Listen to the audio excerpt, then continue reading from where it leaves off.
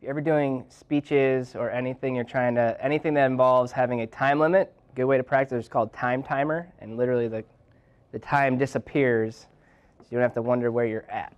It's like last time. So I'm James Schleicher. I'm president and founder of Team IBB. IBB stands for I've Been Burned. What our story is unfortunately we got taken advantage of in business and in our industry. Our families did, and that's been our battle cry as to why we're in business and why we get up and fight the good fight, so to speak. Big Batman nerd, so I say we're the vigilante of business. So that's kind of our background, why we do what we do. But I'd like to talk more specifically to, let me close this. Talk more specifically to what you want to talk about. So is there any volunteers that want to just talk about why they chose this career? Any volunteers? It's got to be one of you. So why did you pick this? Sounded cool? What was cool about it? What was something you liked about it? What's that? The name? Okay, what name are we under? Business? Okay. Right now, is there a lot of money to be made as an entrepreneur and in business? Is that something that you are very aware of? Hey, I can make millions of dollars running my own business. Is that something that you've heard? Yeah? Okay.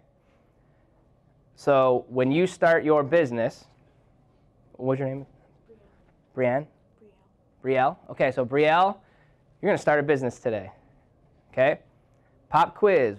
What is Brielle's salary? How much money does she make day one of her business?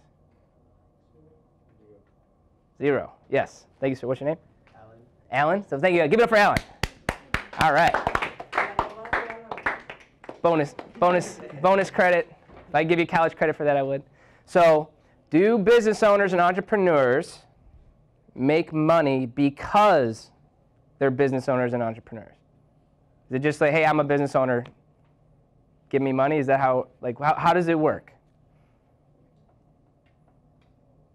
So if she starts, so what's something that you love to do that we could wave a magic wand that would be your business? A vet. What's that? A vet? Okay. So are you going to be a vet? Awesome. All right. So she's going to be a vet. Another thing, dentists, doctors, vets. I have a client that he's an optometrist, so he's an eye doctor. It's the most stressful thing on the planet when you're trying to start your own business in those fields, because if she's a vet, what is she the expert at?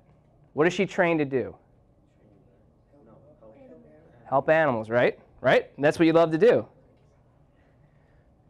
If she is running her own veterinarian business, does she also have to worry about who's going to pay the electric? What electric company am I going to use?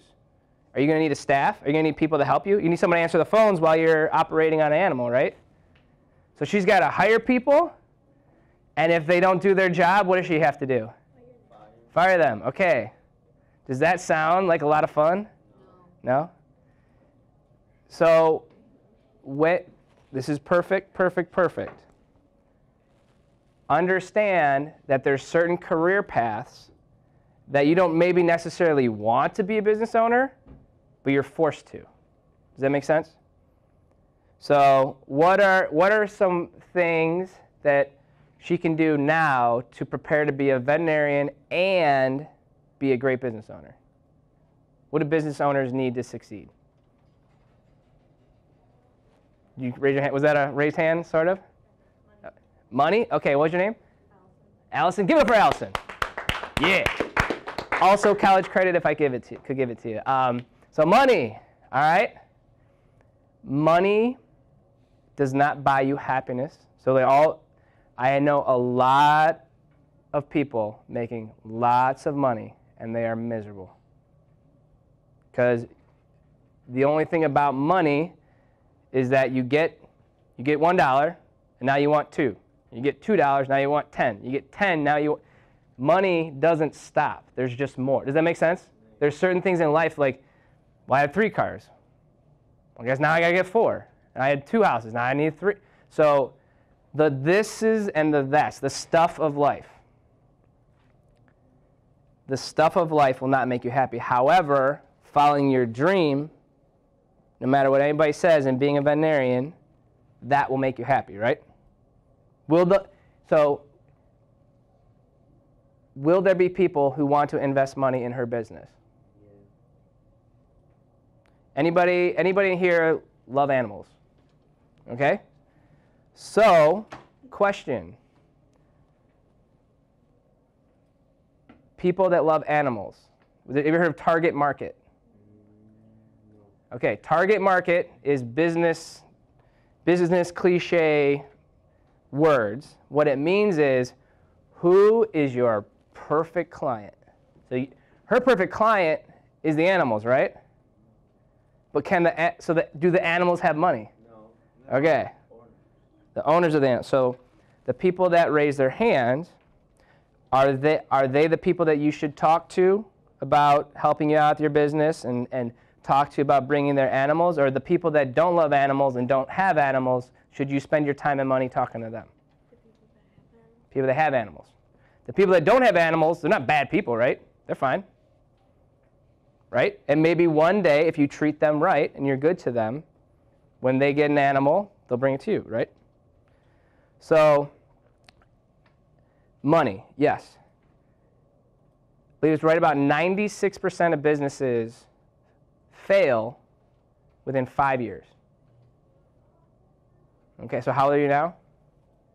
13. So in 5 years, how old will you be? 18, okay? So you're 18, you had all these dreams, and you're out of business. And when you run out of money, you ever heard bankruptcy? So it's not the end. Most successful entrepreneurs and business owners, have they failed before, or is it like they're just successful their first time around? Most of them fail many times. Kip Marlowe, who's a local guy, one of the absolute best people. I can't remember the name of his book, but he's got a great book on if you want to be an entrepreneur, you want to be a business owner. But I remember him telling his story. I think it was 19 years. Don't quote me on that. It was about 19 years that he failed and failed and failed and failed and scraped and clawed and scraped and clawed and failed and failed and failed and failed. And then finally, it worked. Okay? So money's not the answer, but without it, you're out of business. Doesn't matter if you're the best vet the world has ever seen. It doesn't matter if all your customers are coming that we love you, you're the best. But I'll pay you next month. You know, like, hey, can you just work on my dog for free? And you want to, right? Because you love people, you love animals, and you're a good person, right? Like, I can't say no to you, right? You need money to stay in business. But also, for people to pay you money, you need to become the expert. So in school, is there a certain subject that you like more than others? Okay, gym? Someone say gym? All right, that was my favorite. Gym and lunch. I was an expert in lunch. All right, expert. Nobody could eat better than me. So there is. So you want to. And I'm not picking on you. I'm just trying to make this real for all of you. Right now, your actions, how you treat each other, how you treat your teachers, how you treat your administration, how you treat your neighbors, how you treat. This is Dave, by the way, in the back. He's the man. So say hi to Dave. How you treat Dave and I. If you treat us good, do you think we will help you? If you treat us good and you're respectful, right? And you don't have excuses. So it's one thing to do your homework. I had more wrong answers on my homework than I had right answers. But did I finish it? Yeah. My nickname in high school was Dumb Pants. I was not your ideal student. However, my teachers went out of their way for me. My coaches went out of their way for me. My friends and classmates went out of their way for me because I didn't make excuses. I got the work done. It really sucked when it was done and I was still wrong most of the time, okay? But if you tie your schoolwork to something greater and something that you're more passionate about than just science or just English or just social studies, whatever it is. So what's your favorite subject? Math. What is your least favorite subject? English arts? Okay. Whose favorite subject is English arts? English arts. Who's their favorite? Who? That was my favorite. Was English. So who in this room, like, English is their favorite? Right there. You, sir. Your name? Jeremiah. So Jeremiah. So both you English experts. So Jeremiah is called social capital. So money is financial capital. People are social capital. And social capital is eventually how you have more financial capital than what you know what to do with. Okay? So Jeremiah is great at English. You don't like English. Is that okay? But it's not okay not to turn in your homework. It's not okay to make excuses, right? Could he help you? So you're gonna be like, I don't know what's going on with this. And Jeremiah's like, I love this stuff. Do you need help in math sometimes? Yes. Math and English, words and numbers, all right? They're two completely different things, right? And some of us it's more gifted in each area. So this is how business works. I have a CPA that sends me business, and I send him business. I have an attorney that sends me business. And I have other business owners. We send each other business because what I'm good at, they're terrible at. And what I'm terrible at, they're great at. Does that make sense? So the two of you, is there any excuse as to why you can't at least have, it's not about you becoming the math genius of the world. It's about you getting some help and giving some help. And building social capital, that's how businesses thrive. Does that make sense? So you have to make the mundane fun. Does everybody know what mundane is? Boring. Like so like you get into English class, you're like, boring, right? You don't like, it's not because you want to, but just kind of that's how you get into math, boring, right? Make the mundane things, make the boring things fun, and make the fun things more fun. So if you're tying English to being a veterinarian, and when you have to write a paper, and you make it about animals, and you make it about how you would treat an animal if they were injured, and you get online and you watch YouTube and you Google everything about being a veterinarian, and you put that into your English studies, and you have the time out. If you have the conversation with your teacher, as a hey, do your teachers know that it's not their favorite? Your teachers know that English is not your favorite subject, right? Whether you said it, it's either by what you said and how you act in class, or by when you turn in the work. It's just they're talking to your math teacher and they're like, she's awesome at math, English, I feel like she hates me. I feel like she doesn't want to be there, right? So if you can tie the classes you don't like to something that you love, will it be easier? And will you make that thing that used to be a struggle, will it be fun, and will you look forward to it if you're tying in things that you love? Yes or no? If all you had to do is write about being a vet and how you would help animals, could you write? Are you going to be able to do that every time?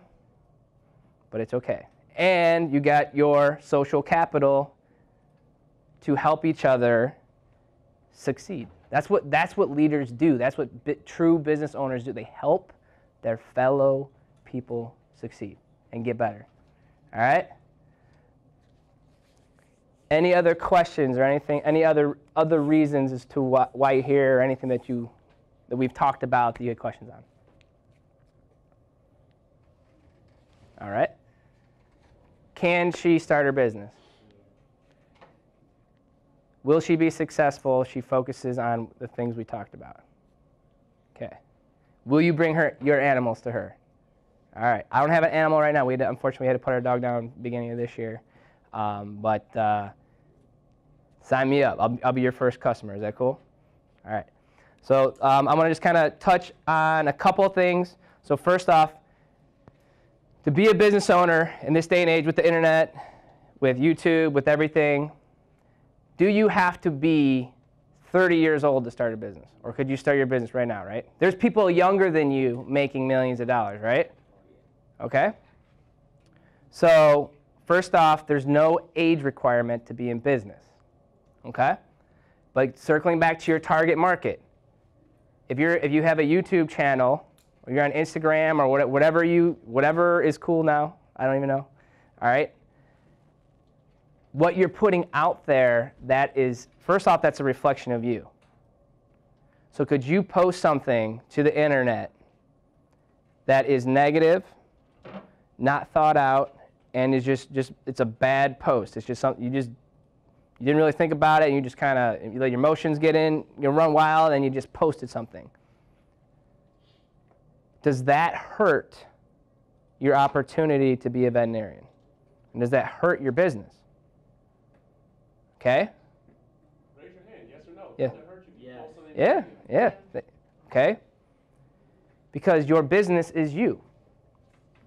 Ever heard of the term, what's your brand? Have a brand?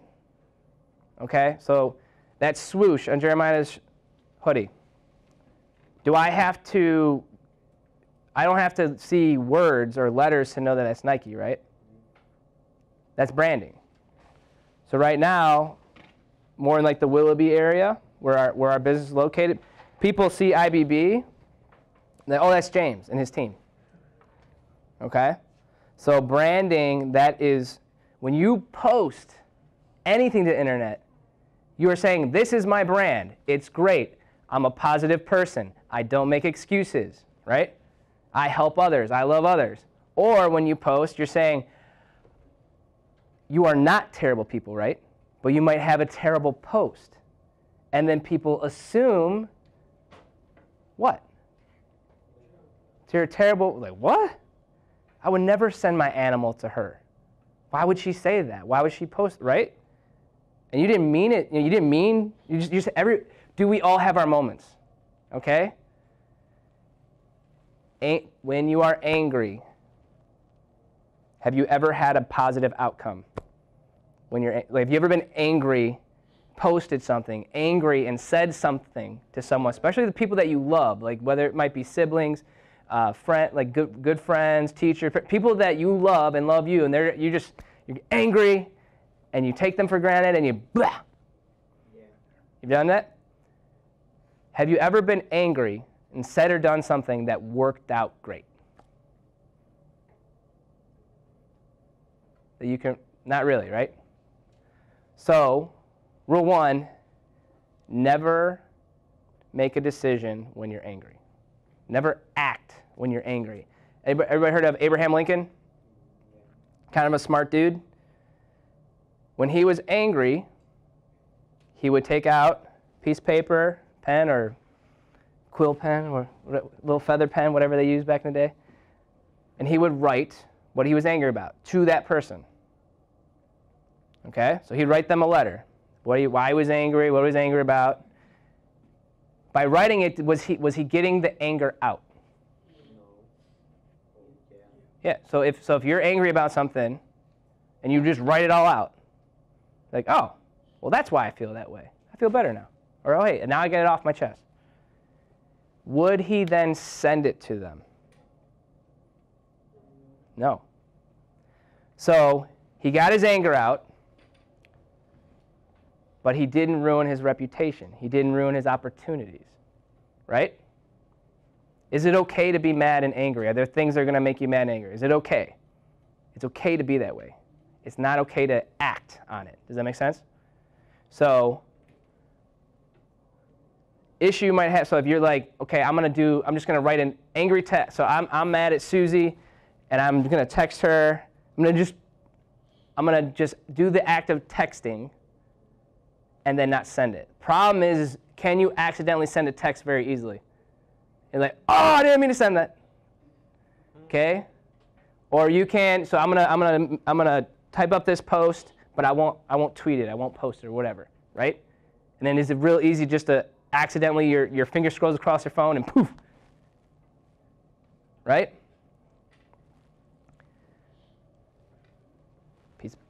Piece of paper, pen, write it out, get it out of your system, tear it up, throw it away, okay? Your challenge is also your opportunity. So what I'm talking about, you can literally do anything because of the internet. You can literally be a millionaire overnight because of YouTube and other social media platforms. But more people lose respect, lose clients, lose help, lose opportunity because they're taking that platform and they're posting the wrong things. Does that make sense? My gift is that I didn't have to deal with social media when I was your age. Okay? I didn't have to worry about that. Social media didn't follow me home. Social media wasn't there on the weekends. Okay?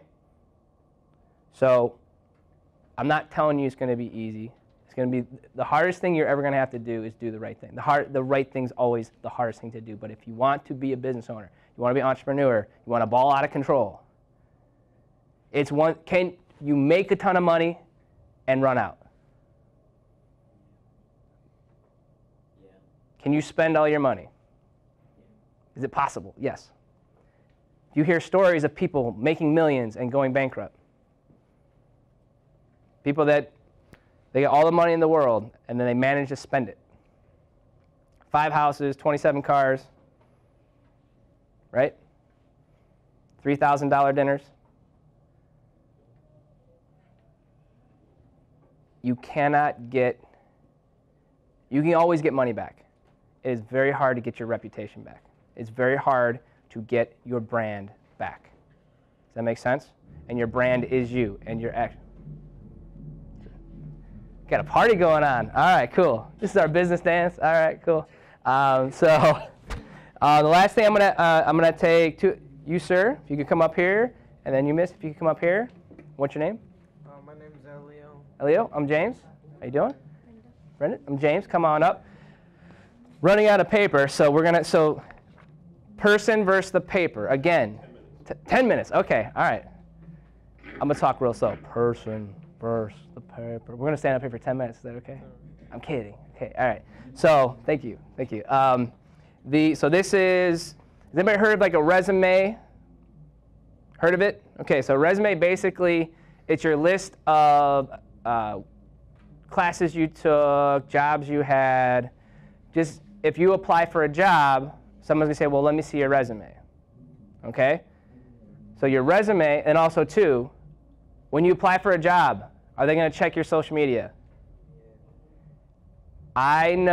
Personally, I know multiple people that did not get jobs, their dream job, because of a post they made 5 years ago.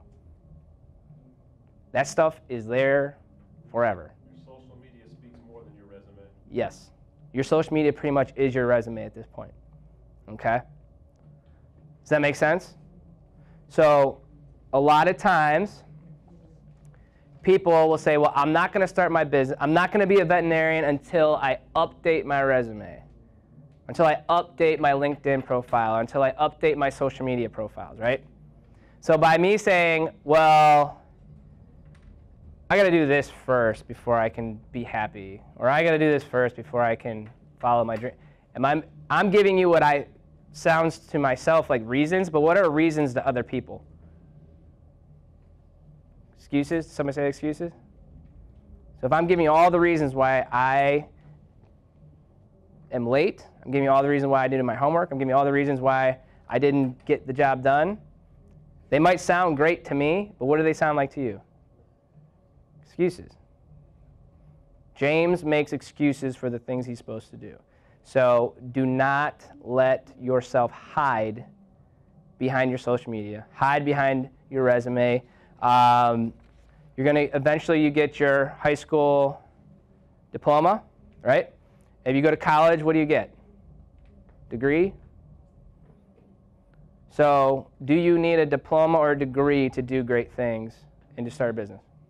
No. Do you need a degree or diploma to be positive on social media? No. Okay. So, also too, who of you wants to be the boss? The manager. All right? I want to be the boss. First off, how much is the boss's salary when they start? Not that little. 0. Maybe negative. So if you had to, so we're talking about you need money to open up. So if she's going to open her own veterinarian clinic, she might need to take out a $500,000 loan. So congratulations, you're the boss. You make negative $500,000. Give it up. Right? So be careful.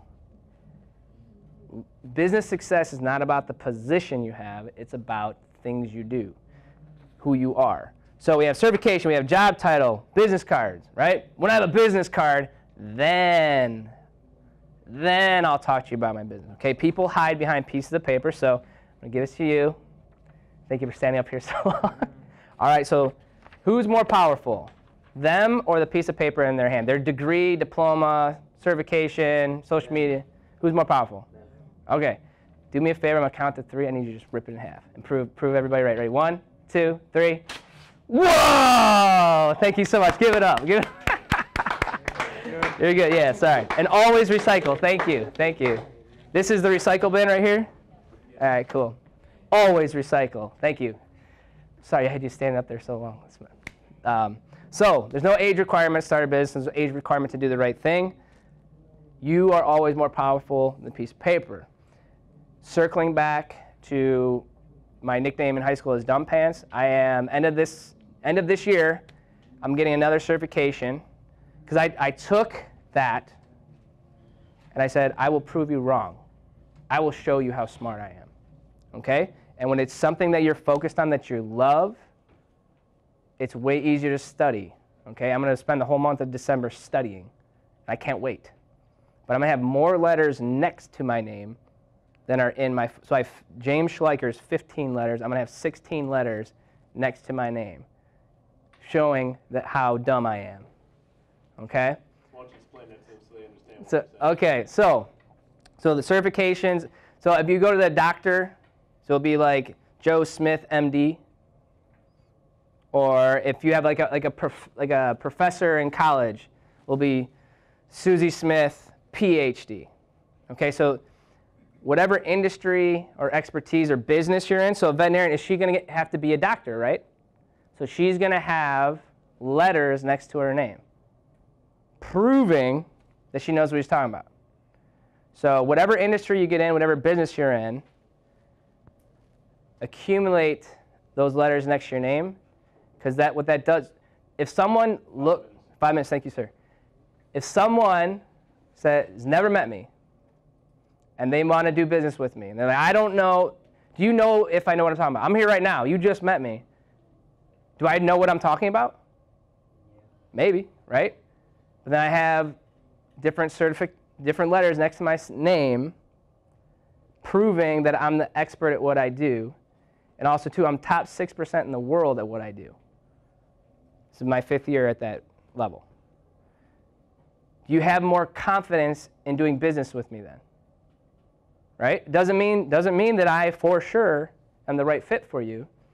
But if your name is followed by, are you going to take your animal to her if she's not really a doctor? Say, hey, I got a scalpel, got some bandages, bring your animals in, right? You got to know what you're talking about. What you are made fun of for now, you will be praised for forever. Take what people throw at you. Take the things, the negative things, and turn them into positive. For the first 5 years of my business, people made fun of me for running my business how I saw it, how it should be. Now I have people all across the country calling me, how did you do it? What are you doing? And what's my answer to them? I'm doing the same exact thing you made fun of me for. And people most often will make fun of you for doing the right thing and for being a leader and for being the business owner of your life. So please, if you remember anything, take care of each other, but understand doing the right thing is always the hardest thing, but it's the only thing that matters. All right? Thank you. You guys are awesome. Thank you. Thank you. Give it up for yourselves. All right.